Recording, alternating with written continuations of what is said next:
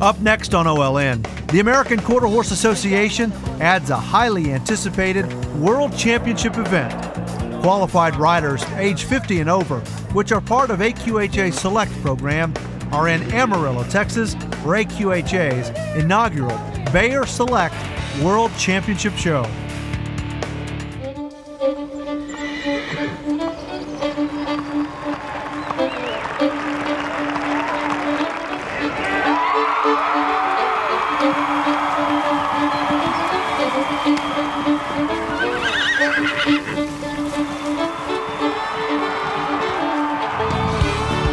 America's Horse, the international report on the world's most versatile equine breed, the American Quarter Horse. Hi, I'm Jeff Metters. Welcome to America's Horse. This show is dedicated to American Quarter Horse enthusiasts age 50 and up. Some have been riding all their lives. Others are just trying to relive a childhood dream. But the riders we're about to meet are proof that age has no limits. 50 and over, or select classes, have been a part of American Quarter Horse competition since 1997. But in recent years, the number of eligible riders has seriously multiplied. Much like youth riders grow into amateur competitors, amateurs of a certain age can continue showing throughout their golden years in the Amateur Select program. But it's for our exhibitors and members that are over 50. It's a special division created especially for them just because of the growth and the number of people that were participating in that event. I think about 16,000 last year, something like that, entries in the select division, and it's grown in the 3 or 4 years we've had it, so we're extremely excited about it. This inaugural show marks the 3rd World Championship event in the American Quarter Horse Association's 63-year history. The response from competitors was unanimous. They are thrilled with the opportunity to compete against people in their own age group. I think select shows are just great. There's more people with our ability that want to compete on equal footing, and this allows us to do it. But this is a dream come true. This horse show, just having it for the select is like being able to relive a dream. It's way surpassed the AQHA expectations. They expected something like 200 horses, and there's over 300 here. And that's really, it's really a testament to everything and to what people want to do. After 3 days of English and Western competition, a lucky 22 winners will be holding shiny new Select World Championship trophies. Events range from cutting, reining, and roping to trail, pleasure driving, and jumping, just to name a few. In and out of the arena, enthusiasm for the event is contagious. Much of this is possible thanks to the support of the event's title sponsor, Bayer Animal Health. Everybody seems to be just having a fun time. There doesn't seem to be really that much tension amongst the competitors. I think the fact that they're competing amongst their peers is a big issue, and just everybody's here to really have a fun time, and it's just a great atmosphere to be part of. Judging from the energy and attitudes of these vibrant riders, horse showing has obvious health benefits. Riders say it keeps them young. I think so, and not only young but happy. Everyone I've walked past out here is just smiling and happy, and everyone I've said, you know, when you say good morning, how are you, they all say wonderful. I never had a horse until I was 42. Now I'm 67, so you know, it's a very clean sport, and it gives you concentration, it gives you thought. Grooming the horse is half the fun, so it's a good healthy sport for me. To celebrate the inaugural event and the idea that 50 is fun, AQHA rolled out the red carpet at a reception held at the American Quarter Horse Heritage Center and Museum. It was a packed house. And it was the best.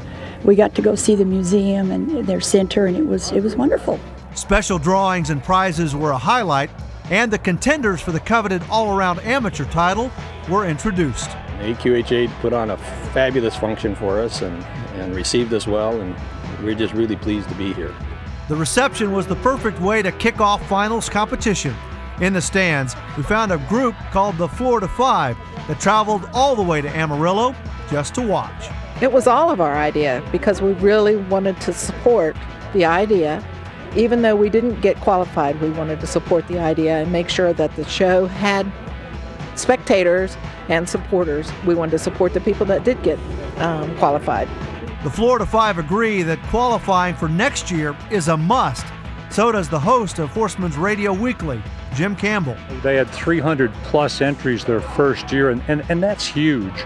Next year, I wouldn't be a bit surprised to see it double, and hopefully I'll be one of those people coming here next year. The people that have really come together for Select, and I'm sure that this time next year that this show will be twice the size. When you come to the first World Championship show for the Select people, we could see that this thing's here to stay, and it looks like it's really going to grow.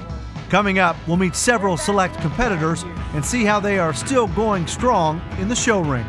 And later, the couple that shows together stays together. We'll meet 3 married couples who share the same passion for riding. Stay tuned to America's Horse.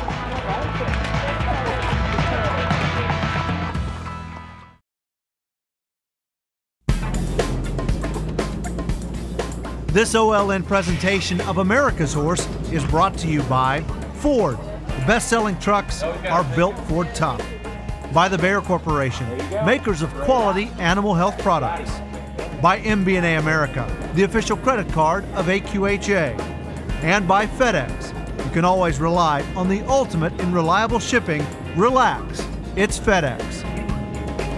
Welcome back to our coverage of the inaugural Bayer Select World Championship. Some of the riders we've met at this event have ridden all their lives. For others, it's a second chance to live a childhood dream. But no matter the case, these competitors may just have found the fountain of youth. Take, for example, Marjorie Reed from Carpinteria, California. She has the distinction of being this show's oldest competitor at 76 and not shy at all about sharing her birthday. February 4th, 1927. Marjorie started riding as a teenager. Since I was in junior high. That was a couple years ago. She went on to have 4 children that inherited her love of horses. Now, with 2 grandchildren, she rides 2 or 3 times every week. At this show, she gets a kick out of riding with the youngsters. Some people are thrilled to be 50. The day they're 50, they can start doing this, which is wonderful. That's why there's some younger ones. So. Marjorie and her husband, Bud, are role models for health and longevity. He leaves the showing to her and spends his free time climbing mountains. He's proud of his horsewoman, who, by the way, is also a cover girl. And I was on the cover. That was really cool. Yeah, that was really cool. We also tracked down the oldest horse at the show, owned by Carol Nolan of Brentwood, California. Her name is Quincy's Dynasty, and we call her Dinah, and she's 21 years old.